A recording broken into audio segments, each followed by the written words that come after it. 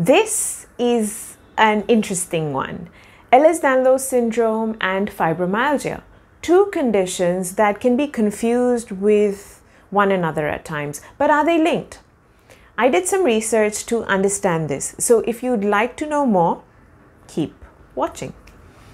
I have both Ehlers-Danlos syndrome and fibromyalgia. There are many people like me who have both or are suspected to have both, and some of us have tried to grapple with questioning the connection between these two medical issues.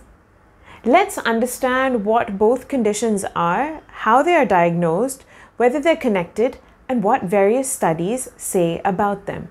Please remember that I am not a medical professional. I am a patient with a patient perspective, and I have the experience of living these conditions, talking to my doctors and talking to many patients like me.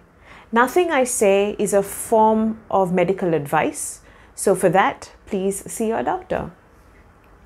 Now, what is Ehlers-Danlos syndrome? It's a connective tissue disorder that causes a defect in the structure or processing of collagen, which is a protein. There are 13 subtypes of EDS, and I have the hypomobile subtype. Diagnosis is based on the type of subtype you have. In the hypomobile subtype, your symptoms, along with how you do in the Beighton 9-point scoring system, helps you to get diagnosed or not diagnosed with hypermobile EDS. I know I'm rushing through the basics of Ehlers-Danlos a bit, but all for a very good reason. Because when we look at EDS in the context of fibromyalgia, the most important connection that confuses these two conditions with each other are their symptoms. So, what are the symptoms of Ehlers-Danlos syndrome? The symptoms depend on the subtype you're battling, and subtypes tend to have overlapping symptoms as well. For example, if I have hypermobility issues, it doesn't mean that I may not bruise easily, which is a symptom of the vascular subtype as well. Now, here are the classic EDS symptoms, but they're not the only symptoms faced because every EDS patient is unique, battling varying symptoms. This list is only a basic guide to help us connect it to fibromyalgia. So, the symptoms are chronic joint pain, chronic muscle pain, fatigue, temporomandibular joint disorder, which is the TMJ disorder, the osteoarthritis, loose joints, skin hyperextensibility, dislocations, slow healing, scarring, tissue fragility, headaches, dyspareunia. I hate dyspareunia actually. Let's move on to fibromyalgia. Now, what is fibromyalgia? Fibromyalgia is an autoimmune disorder that presents itself with fatigue and widespread musculoskeletal pain. Here's more on the symptoms of fibromyalgia. Now, the symptoms are, again, I'll list them.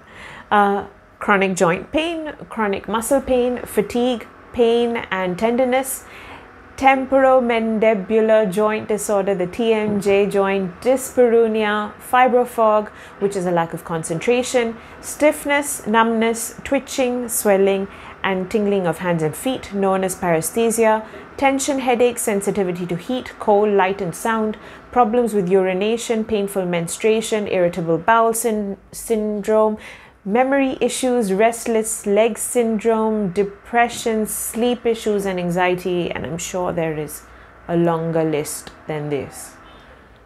Now, how is fibromyalgia diagnosed? There are 18 tender points on the body and that indicate fibromyalgia, of which in the older guidelines, 11 would need to have been triggered for fibromyalgia to be diagnosed. But as the Mayo Clinic explains, and I quote them, fibromyalgia symptoms can come and go. So a person might have 11 tender spots one day and only 8 tender spots on another day. And many family doctors were uncertain about how much pressure to apply during a tender point exam. While specialists or researchers may still use tender points, an alternative set of guidelines has been developed for doctors to use in general practice. Unquote.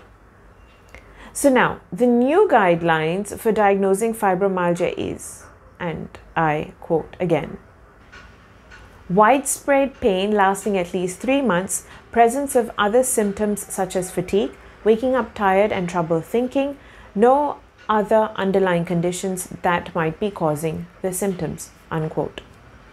What we must remember is that fibromyalgia can't simply be diagnosed through regular testing like an MRI, X-ray, or blood tests, or anything else out there. It works on the process of eliminating other conditions and on the symptoms present. But here's where the kicker begins. And I'm on to the question that I asked at the beginning that I said I would address. Are there any similarities between Ehlers-Danlos syndrome and fibromyalgia? If we look at the symptoms of both conditions, we'll find a great deal of overlap between them, which can make many of those with EDS believe that they may also have fibromyalgia. I know I've earlier mentioned one of this criteria for diagnosing fibromyalgia is that there are no other underlying conditions causing the issue. But I don't believe that if you have fibromyalgia, then you can't have, for example, rheumatoid arthritis. But that's my personal opinion after having spoken to patients who have been diagnosed with fibromyalgia and other medical conditions that cause body pain, including myself, who has been diagnosed with rheumatoid arthritis, fibromyalgia, EDS, endometriosis, and other issues. Again, I'm not a health professional, but there are just too many people out there for whom fibromyalgia isn't the only medical condition in their life, making it tough for me to believe that you can't have another underlying condition to have fibromyalgia. Just sounds odd to me. So, is there a connection between Ehlers-Danlos syndrome and fibromyalgia? Let's break this down.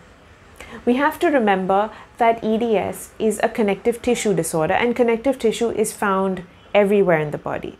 And repetitive injuries, possibly through laxity or even falls or through everyday activities like lifting a vessel, can trigger pain anywhere, be it the skin, joints, and even the ligaments.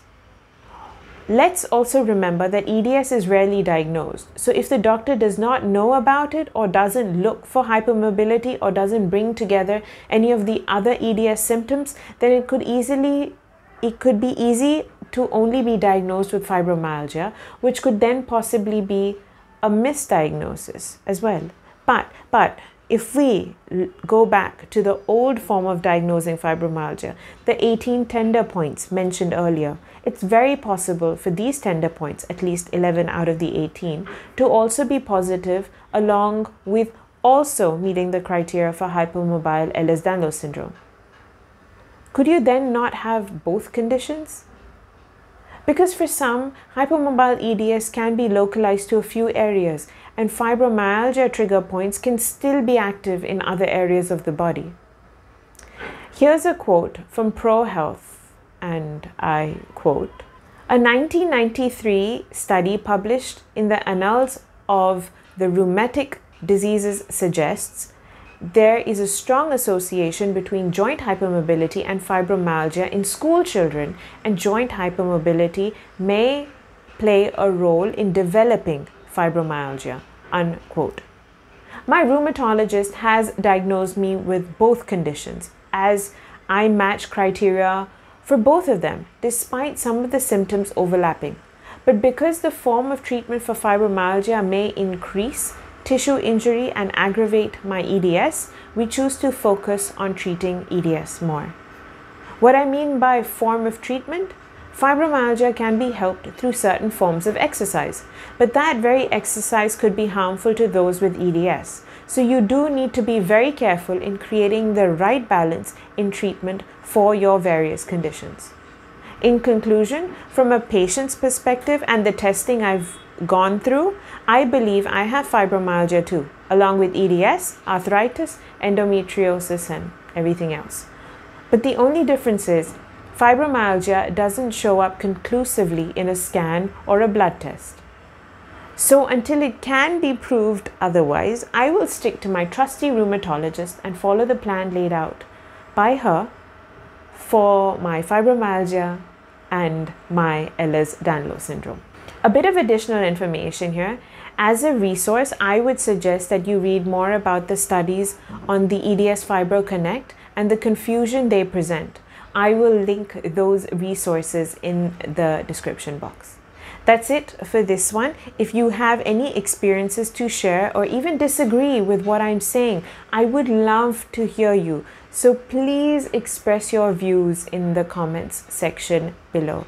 Please do like, share, and subscribe to my channel. Thank you so much for your support, and thank you so much for watching. Bye-bye.